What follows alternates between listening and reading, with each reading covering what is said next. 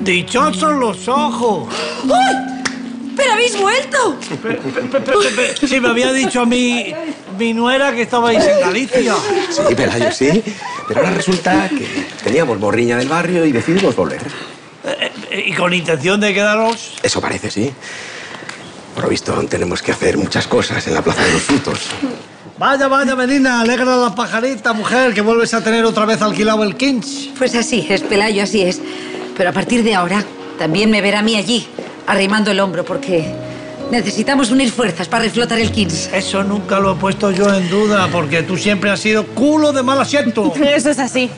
Benigna ha sido siempre un alma libre. Bueno, visto que las aguas han vuelto a su cauce y cada mochuelo a su olivo, yo vuelvo al mío. Señora, así si nos sentamos y Pelayo nos acerca unos cafés. Sí, sí, y un anisete, por favor. Marchad. Pero bueno, contadme. ¿Cómo habéis conseguido salir de la cárcel? Pues gracias a nuestras dotes interpretativas, principalmente las de José, todo se ha dicho. Que parecía la gran Aurora Bautista declarando ante la policía. Sí, señor inspector. Sabíamos de las intenciones de Celso. Pero no podíamos denunciarle porque nos tenía amenazados de muerte el muy canalla. Sabíamos que nos quería involucrar y teníamos que salir huyendo el mismo día del robo. Compréndanos, señor inspector. Estábamos muertos de miedo. ¡Tachán! Oye, Benigna, ¿y qué hace vestida de cucaracha? Bueno, eso ahora mismo no importa. Entonces, ¿os han creído? Mujer, teniendo en cuenta que no tenían más pruebas y que le tienen más ganas a mi primo Celso que a un dulce en una feria. Entonces estáis fuera de peligro. Absolutamente. Y estamos aquí para ayudar a que ese timador le devuelva su dinero. Y es precisamente lo que vamos a hacer gracias a las manitas de José. ¿No? ¿Y esto qué es? Un informe que he cogido prestado de la comisaría. ¿Pero cómo? ¿Has robado delante de los policías? Es por una buena causa, Benigna.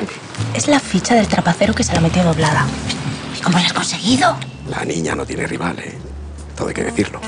El pobre policía estaba tan preocupado por mí. Ha sido una interpretación estelar, Benigna. Tenía usted que haberla visto. Mira, el truco del desvanecimiento es algo infalible en estas ocasiones. ¿Ah? ¿Y en qué consiste? ¿Cómo es? Ay.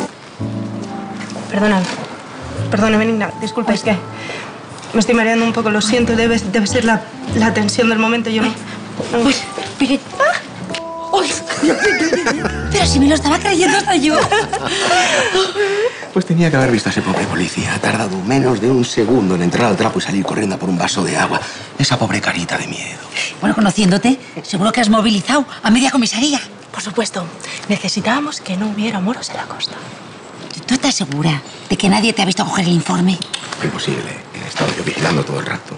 Y yo he tardado 2 minutos en encontrar lo que estábamos buscando. Pues esperemos que no echen de menos este documento.